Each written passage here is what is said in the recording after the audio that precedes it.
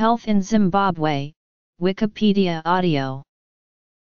Zimbabwe is a country that has been fighting against many diseases, some of which are incurable due to their poor health care system. Zimbabwe had an average life expectancy of 55.68 years according to the 2014 CIA estimate. A cholera epidemic in Zimbabwe that began in August 2008, swept across the country and spread to Botswana, Mozambique, South Africa, and Zambia. By January 10, 2010 there had been 98,741 reported cases and 4,293 deaths, making it the deadliest African cholera outbreak since 1993. The Zimbabwean government declared the outbreak a national emergency and requested international aid. Health status. Zimbabwe was and still is one of the countries that have been strongly afflicted by HIV/AIDS. Many of the males were affected, hence leaving many widowed females. This happened to bring on a sense of independence and the role of the breadwinner for the females, changing the roles of the sex.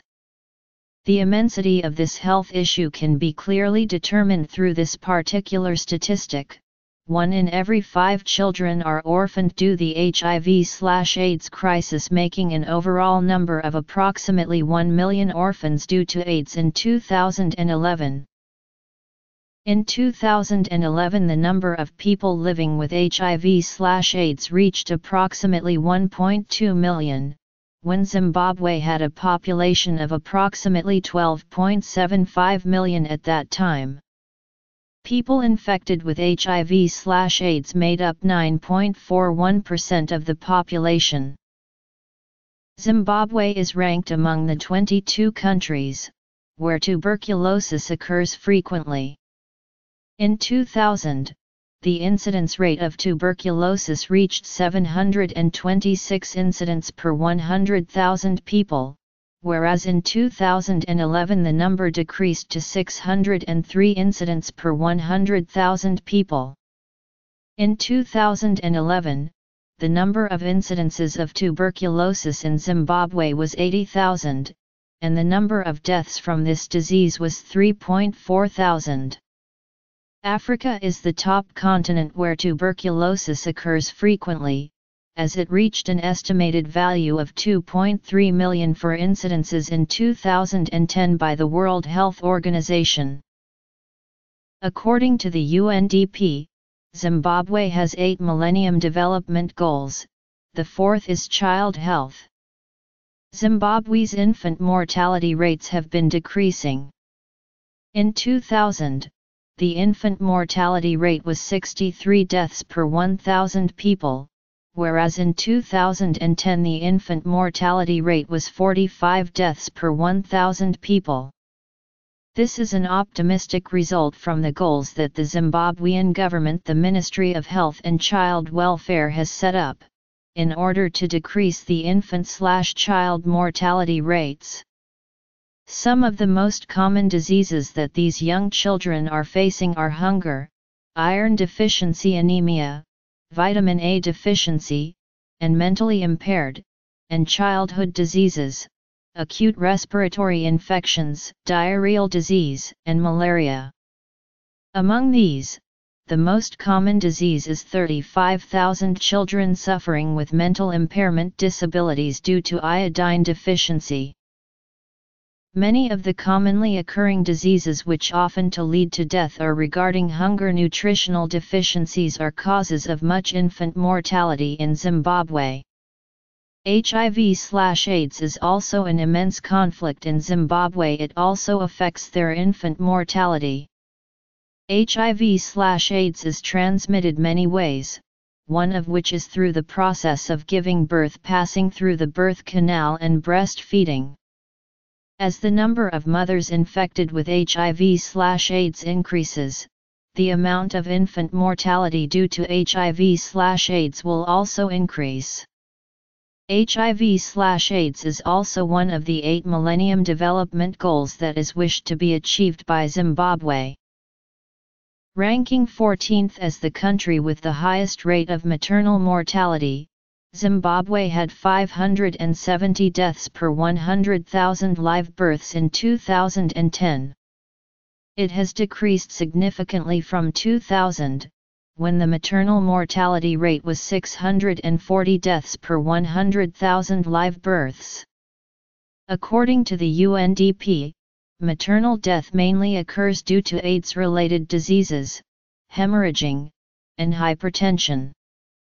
In many cases, the pregnant women and mothers lack in iron, causing iron deficiency anemia. Some women also deal with neural tube birth defects, all of these which may be passed on to their children. Zimbabwe has been the central focus of promoting contraceptives and their methods of use to countries within Africa. It began a new industry where they produce wooden penises to be exported to other parts of Africa, for demonstration purposes. The use of contraceptives in Zimbabwe has definitely changed the size of its population and the growth rate steadily declining. There are many civil servants who work for the government to promote and inform families in the rural areas of contraceptives and its uses. Female condoms are used in Zimbabwe as a source of contraception. Their use is approximately 94 to 97% more effective in decreasing the risk of becoming infected with HIV, as compared to male condoms. 170. It has been tested in Kenya, Thailand, and the United States of America that female condoms are more efficient in terms of protecting the genital areas from becoming infected with STDs and STIs as compared to male condoms. Female condoms became accessible for the Zimbabwean women after they signed petitions and presented them to the government to allow access to this source of contraception during the mid-1990s. 172. Recently, the use of contraceptives has been greatly demanded by the Zimbabwean youth. Life expectancy. A large number of the youth have proclaimed that they are embarrassed to go into pharmacies and clinics to obtain contraceptives, because the workers think that they are too young to be involved in sexual intercourse, or sometimes it is frowned upon by the workers and the society due to the no sex before marriage belief. Due to this unfriendly service by the workers and the shame the society puts on these young adults, the youth demanded easier, faster access to the contraceptives from the Zimbabwean government. This indicates that the use of contraception is occurring in many parts of Zimbabwe, hence explaining its falling population growth rate. It also shows how truly Zimbabwe fulfills its duties as the country to promote contraception to other parts of Africa. The state of water and its cleanliness in Zimbabwe is at its lowest. The nature of water and its function as the crucial element of life is known as the opposite for the people of Zimbabwe. In Zimbabwe, water contains not life but life-threatening diseases due to contamination from industrial works.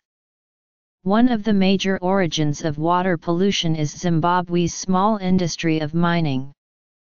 By mining for gold, platinum, and other precious, expensive metal alloys, mining makes up for 1/3 of the earnings from Zimbabwe's exports.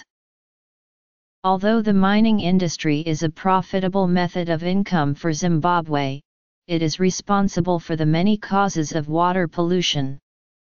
As they mine for precious metals, the miners are successful in finding them but also unfriendly guests of zinc, iron, nickel, copper, and cobalt metals. An excessive amount of these metals in water deteriorates the health of humans but also the lives of animals and plants, hence it is dangerous for any type of organisms to consume. For example, intakes of excessive zinc may cause internal organ damage and reduce the immune system's function.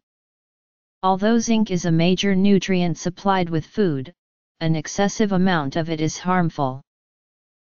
Other diseases that occur in Zimbabwe due to water pollution are cholera, typhoid, infectious hepatitis, giardia, salmonella, and cryptosporidium. However, despite all this, because water is needed and the people of Zimbabwe are becoming more vulnerable and desperate, they consume this greatly contaminated water. Hence, contamination-related health issues and epidemics arises. Air pollution is also a growing problem in Zimbabwe, due to industries, poor waste management and transportation. The World Health Organization has set up a limit for the emission of sulfur dioxide to 20 mg/m3 24-hour mean. In Harare, Zimbabwe, that limit has been exceeded to 200 mg/m3. This is only the beginning of the reality of the air pollution in Zimbabwe, especially in its capital, Harare. The release of sulfur dioxide is harmful to the life of humans and other organisms.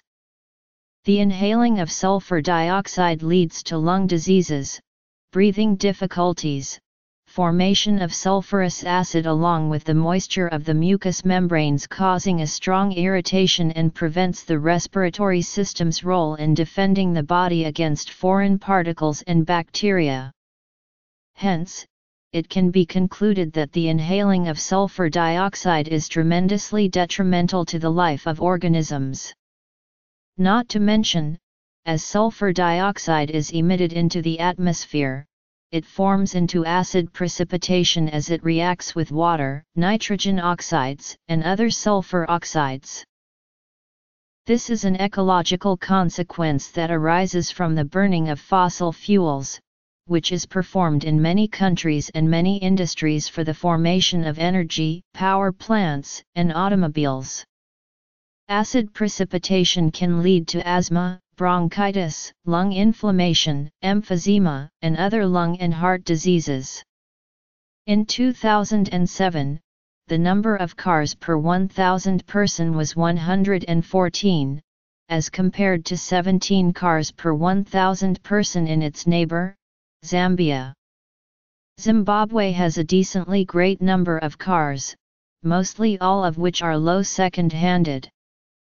These low second-handed cars do not meet the standard emission rates of Zimbabwe, hence being a greatly environment-polluting factor, becoming hazardous to the lives of Zimbabwe citizens.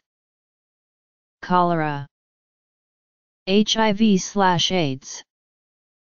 Poor waste management also disrupts the harmony of health and the lifestyle of Zimbabwe. As mentioned above, in water pollution, clean water is difficult to obtain. Hence, those who can afford bottled water are forced to buy them in order to provide themselves with drinking water. However, once they are done with using the bottles are often thrown away or burned. The burning of plastic releases toxic and carcinogenic fumes, which if inhaled causes great damage on the body. Some of the chemicals released in this process are benzopyrene and other polyaromatic hydrocarbons. These fumes pollute the atmosphere, causing a greater long-term damage which will eventually work against the health and lifestyle of Zimbabwe. Tuberculosis. Maternal and child health. Contraception. Environmental conditions/factors affecting health.